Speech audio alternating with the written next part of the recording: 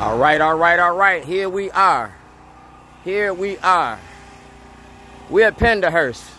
We're at the place where they had Tent City at a couple years back, and Mayor Pugh tricked the homeless people to leave. Now it's a homeless center. And Councilman Pinkin is doing an event here. Talking about the good in the hood. All right? I'm working homeless. So I got a vested interest in this event. Like I said, I'm working homeless. So this is my contribution to the cause. Curious George and all, y'all. Shorty's bootleg barbecue, so good I'm illegal. I'm working homeless, and I'm working on getting residency. I'm working on changing my conditions.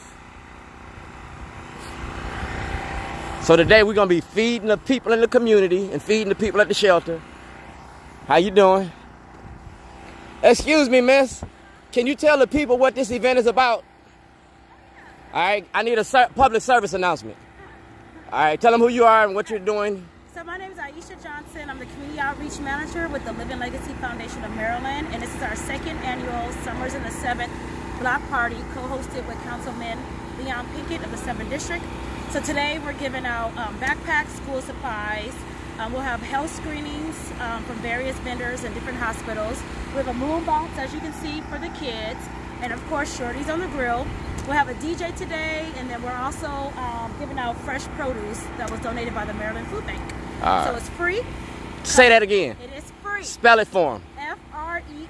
To the community. Yes. Come out, show out, and be out. Don't show out, just come out. I do the showing out. Anything you want to say? Just come out and have fun. All right. Thank you. Watch this. Mic check. That's how we're going to do it. It's the good in the hood. We got hot dogs, hamburgers, free food, free resources. And it's everybody's responsibility.